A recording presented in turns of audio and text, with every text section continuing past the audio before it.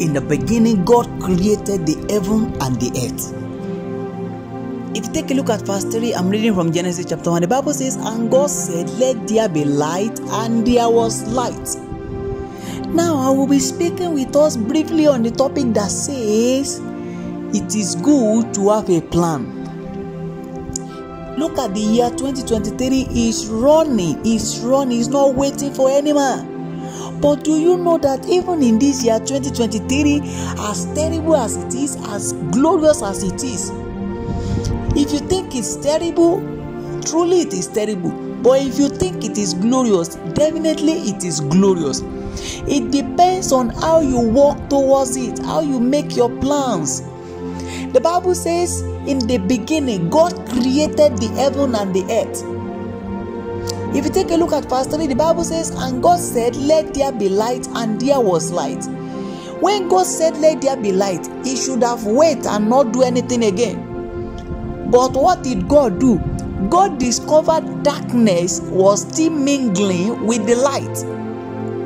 And if you take a look at verse 4, the Bible says, and God saw the light that it was good, and God divided the light from darkness. That is planning. God retorted to a level that light and darkness must not be together. There must be a division. Light must go its own separate way, while darkness will go its own separate way. So when the time for light, the light will shine, and the darkness will not be able to work to interfere. And when it is time for darkness, darkness will show its authority, its supremacy, and light will not have anything to do about it. So you too, as a child of God, you need to grow to that level. You need to get to that standard whereby you plan everything you want the way you want it to be. And now many people will say, I don't have a plan, I don't used to plan. If you don't have a plan and you don't used to plan, the ones that have plan and they are following it, by the time they are seeing results, you will be there begging them, lobbying for what is not necessary. But when you make your plans, take for example, the way the Nigerian economy is going, the way Christianity is going, the way the world is turning upside down, is collapsing.